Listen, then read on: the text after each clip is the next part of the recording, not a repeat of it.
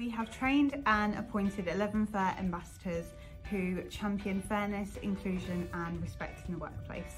We've offered over 50 CSR days to allow people to be involved in charity fundraising and volunteering for causes that are important to them. We have trained 60 people to become mental health first aiders and talked to over 800 people about the benefits of having MHFAs within the organisation.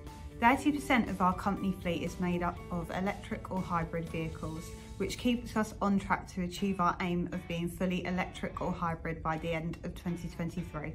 Our life coach has facilitated 47 appointments to support employee wellbeing. We provided a virtual work experience opportunity to 43 students with the help of Speakers for School. We started 2022 by launching our Wellbeing Hub, which gives our people a wealth of resources to support their physical and mental well-being.